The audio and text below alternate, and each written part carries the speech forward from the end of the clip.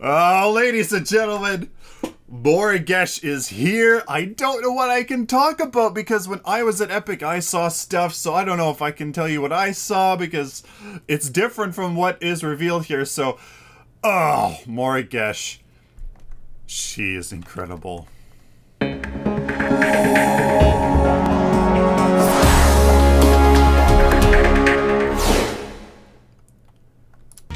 Alrighty, welcome ladies and gentlemen to a passionate review video. I am Sylphin. New hero reveal for Morigesh, version 38.6. 39 I guess, isn't it? 39, something like that anyways. So there is so much here in this video. Not only is Morigesh revealed, but we got new visual updates that is also apparent here in the video, and a new jungle layout. So we are talking about the Morigesh, we're talking about the jungle updates and the visual updates. So huge video here, and it's all coming down to Morigesh. How badass is that? Morigesh, holy god. Wow. So guys, we'll watch the we'll first look at her stuff here, and then we'll go into the overview, because then we'll talk about her abilities there, and also all the visual stuff and the jungle stuff there. So Morigesh, guys, is Corruption and Growth. Is a close-range caster who uses her abilities to deal consistent damage to her enemies, get them low, and assassinate. The personification of a drowned forest. She is traveling to Agora in pursuit of the Fae. So really cool. The close range caster, her abilities seem like normal caster, maybe a little bit closer, but her basic attack is a closer ranged attack, kind of like Yin's, how she has an extended melee range. She's kind of like a reduced ranged melee attack. So you'll see in the overview video, it's really quite interesting. Because she has some abilities there that kind of goes along with that as well. Personification of a drowned forest, that is so awesome. Just kind of like that, like really interesting. It's just really cool. And you know, there is some lore there that we're gonna talk about as well. Try to get some insights into there. So we have her right mouse button is mark. Morigesh marks the target, dealing damage and turning her doll into the shape of the targeted hero. So there's a little doll that's hanging from her waist, or that's what at least was at Epic. Anyways, a doll turns into the person that she marks. Targets stay marked until a new hero is chosen, or the marked target dies. So this does deal damage, and it's a nice poke ability. You'll see it's just gonna be a nice poke ability, especially if you're in the mid lane. That will be what you use to poke down the enemy, etc., etc. That, and then the rest is gonna come into play. This mark is a large part of her kit, as you'll see. Hive is her Q square. A hive of insects is thrown, exploding into an AoE damage over time, and applying a slow with every instance of damage. The tick seems to be applied fairly, like there's a lot, like every 2 seconds, like it's a long time between these ticks, but that slow happens at those ticks. So you'll see again in the video, very interesting. That it does look like a fairly small AoE, but I mean, it's just another thing that kind of adds up to Morigesh's kit. Swarm is her E as circle ability. Morigesh transforms into a swarm of insects, granting her movement speed and the ability to pass through enemies. When passing through enemies, you deal damage and gain health regeneration. The more enemies and minions that you pass through, you gain stacks of health regen. Again, this ability was different when I was Epic, and I don't know if I can talk about it because so anyways, it's really cool. That's going to be absolutely huge for being body blocked, for comboing this with every one of her other abilities, etc. etc. Really, really cool. And it's going to obviously help with her sustain as well, just because she'll be able to live, right? Gain some movement speed, get away, close the gap because of her melee-ish, close-ranged nature. Very interesting. That's a very key part of her ability, just kind of her kit, just like everything else. Now, Curse is her ultimate ability. Summons a deadly swarm of insects in the shape of like Morigesh, kind of like in Morigesh's image. Okay, there you go. I could have just read that. To stab the most recent marked target. It's a global ultimate. No matter where somebody is, this ultimate attacks them. So you can kind of get the sense that, well, she's kind of an assassin. She's kind of an assassin. Mark an enemy. You know, throw some hives on them, adding into that AoE, your basic attacks. Your mark also empowers your hive. So if you hive a marked target, it deals more damage for longer. So you mark a target, you throw your hive on them, you throw some basic attacks on them, and then you use Swarm to kind of go through them, move around them, deal some damage, reposition, be all sneaky, and then you finish them off with an ultimate. So there's kind of like a very interesting thing going on, and she's gonna be one beast. So ladies and gentlemen, let's watch this Morigesh overview here, because, oh, it's awesome. Here we go. First, Ganker Elusive Sieger. Morigesh is the personification of a drowned forest, traveling to Agora in pursuit of the Fae. A close-range caster, Morigesh uses her abilities to keep consistent damage on her enemies and whittle them down in order to assassinate them. Focus on buying cards that increase your damage and mana. Swarm will transform Morigesh's body into a swarm of insects. During this time, you'll gain a burst of move speed, and if you pass through enemies, you will deal damage and gain a stack of health regen.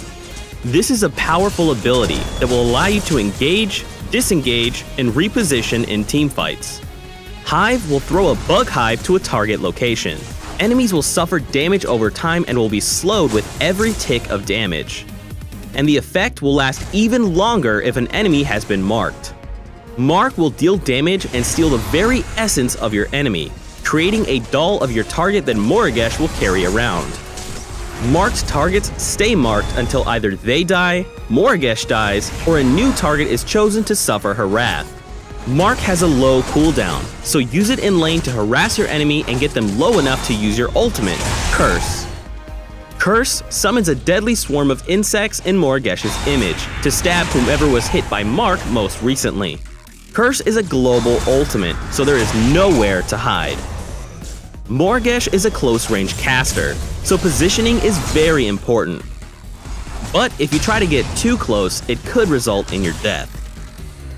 Mark and Curse are very versatile and can be used before a fight to weaken an enemy carry, giving your team an edge. Or you can steal a key target's essence and use it to assassinate them as they try to escape. Use the ancient magic of a drowned forest to bedevil your enemies as Morigesh. Oh, jeez! Absolutely amazing, guys. And then now we talk about it. So, you know, what do we say, guys? You can see that the mark is going to be really well. You can see that she is a, you know, a pseudo ranged caster, like a pseudo melee ranged, weird sort of reduced basic attack range, but her abilities seem fairly normal. Like you can see that mark is fairly far. The hive, like, so you can see there, like her basic attack almost was hitting that Murdoch from a fairly long ways away. So like here, this basic attack there is pretty much ranged, isn't it? And you can see there that the hive is empowered by your mark ability. So if you mark somebody, which seems to be a nice a pretty far range as well, like not like a Gideon Cosmic Rift, but you can see it's fairly close. So it's very interesting. If you mark a target for some good harassment into, again, your ultimate, which you have to mark a target and then use your ultimate, you can actually see right there, if we go back just a moment there, look at this Grux. There's actually a Grux here on her waist. That is so cool. I'm very glad that they did do that, so you can actually see who is on your waist, who is marked. You can actually visually see it down there on her waist. Really cool. Again, here you can see that she is still a caster, so you're gonna have to be really careful with you know, positioning and not being too aggressive. You're gonna really have to pay attention to her to her pass-through ability, where she you know, moves through targets, builds up health regeneration. That's going to be really key for her. She's gonna have her rotation. She definitely seems like more kind of an assassin-y sort of caster, where she needs to do her rotation, she needs to do her thing, but just to stay alive, she just needs to do her thing, right? Or else, you know, because she's melee range, she's gonna go in, she's gonna probably take quite a bit of damage because of that, and then you need to use your swarm to get you know, to get all those health regen stacks, or whatever that ability is called. So it's really interesting. She looks really cool, really deadly, and I'm really excited to see how she plays. Now, you know, another global ultimate, but it's kind of tied to her mark. I don't know. She's gonna be really interesting. I like that she's kind of a completely different character design, kit design. It's so cool with the kind of a poison effect, but it's not poison. At least it's not saying that. So she looks really leggy, and it's just absolutely amazing. So it's going to be really interesting to see what she turns into. Now let's talk about this graphical update. Look at the grass, look at the walls here. Look at this beautiful grass. It looks fantastic. I'm pretty sure that the walls look different as well. Those, well, they've been changed because of the layout of the jungle, but the grass is starting to come in. I don't know if that's going to be on PS4 Pro, or if that's going to be you know, if that's going to be just standard on everything. But just look at how that has changed. They've added in some grass there. Maybe does the river look different? I'm not sure if it entirely looks all that different, but everything seems to look just a little bit better. Like, especially this. Look at the at the safe lane here for this orange team. Just gorgeous. And then we go into the jungle. So this is probably the best snapshot of what you get here. And then we can look here. So let's take a close look here in the jungle. You can see that in the safe lane there is a now kind of like the central round area, like the central courtyard here, which is different. It's more central because remember that that central area is kind of like divided into two for those two white camps. Now it's just, that is where the amber link is. So you can see that is where the amber link is, and then all around there are the three white camps, and then the green camp kind of close to where it was before. The opening for the mid lane, it looks like it to be basically in the same spot, but it looks maybe a little bit wider, to be honest.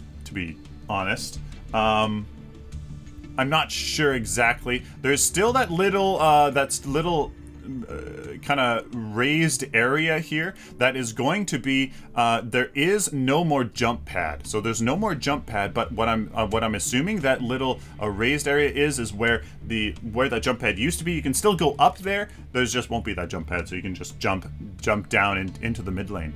Now, you can see that there's kind of like paths. There's kind of like paths. You can go like right this way, and then there's kind of like a circular kind of design to it, and then there's that inner courtyard, with that amberlink. So I find this really interesting. It seems like there's a little bit easier. You kind of get in and out, maybe a little bit easier. It seems like that's kind of, I don't know what they were going for. Like you can get in and out easier. Now this raised area, as you can see, you can take a look here, and there's actually a raised area kind of right in front of us. So that means like right here, there's a real raised area on the back side of the amberlink. So it's kind of like stairs that go right up here, and the amberlink is kind of in this little enclosed area, which I think is actually a really good thing, because stealing the amberlink arguably was a little bit too easy before. So instead of the white camp being, you know, in the two white camps being in the middle, they've kind of put the amberlink in the middle, and then kind of split the other white camps, one closer to the river and one farther from the river. So the white camps maybe a little bit harder for the enemy to steal, perhaps. Actually, no, really, because this white camp has stayed the same, and then this one is kind of in the one that was kind of where the amberlink is now has been moved to where the amberlink used to be. So the white camp is more easy to steal, the amberlink not so much. I kind of like that, to be honest, and the ward placements are going to be really interesting.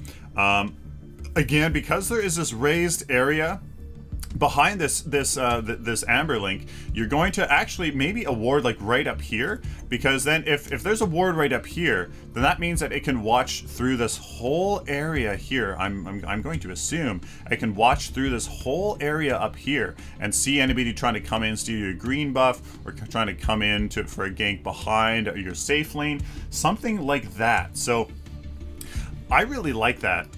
It looks really good. The jungle rotation is going to be really interesting now, because what you can do is start at this one, get this one, get this one, get the green camp, help you get this one, come over here, and then easily come back, easily transition over here to the red camp.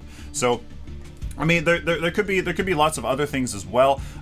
You know, grabbing this one, then this one, then this one, then this one, then this one, and then going out. So kind of starting here and going counterclockwise. It's going to be interesting. You grab 3 white camps, but usually want to grab 2 white camps and then the green. So this one, then the green, then finish this one, grab this one and this one on your way.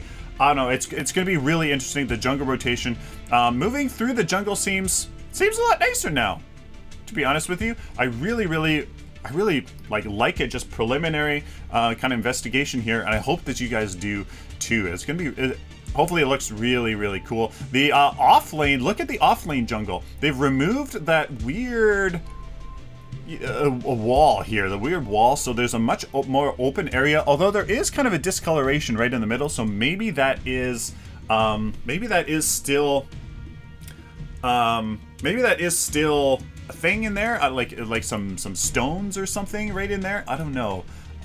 So we're gonna have to see. I don't know what these black things are. I mean, I'm assuming they didn't change the that little area here, but I didn't maybe even notice those before. So guys, there you go. That is, like, look at how gorgeous this is. The trees, I don't think the trees look any different, although the trees going through the wall here, which is a bit of a problem. You got trees going through walls. Epic, you got trees going through walls. But otherwise, looks absolutely fantastic. Just one more step into becoming a next generation MOBA, a next generation experience that is so immersive and a pleasing experience. I can't wait. You know, from all their hero releases, it's just going to be absolutely amazing. because, guys, I am just so excited. Absolutely so excited for this. So, ladies and gentlemen, please like this video if you like it, dislike if you dislike it, and please leave a comment down below what you guys think of this, of these changes. Let me know what you guys think of the, of Morigesh, her abilities, her affinities. I really like her affinities because the growth leaves some really interesting kind of supporty options in there, just for it to amplify her utility that she has in her kit and kind of her potential getting in there and getting out. But the corruption, oh, the damage here is gonna be absolutely terrifying. So guys, please let me know down there, what do you guys think about the new jungle pathing? I mean, obviously we haven't kind of gone around and played in it, but just preliminary kind of investigation. What do you guys think of it? Or do you guys think it's gonna be good? Let me know down in the comments. And then the graphics, oh, it looks so good. Please, ladies and gentlemen, subscribe if you guys find this content you know, useful, or you simply enjoyed it, and please go out there and follow me on Twitch as well. Till next time, like always, stay optimistic and positive.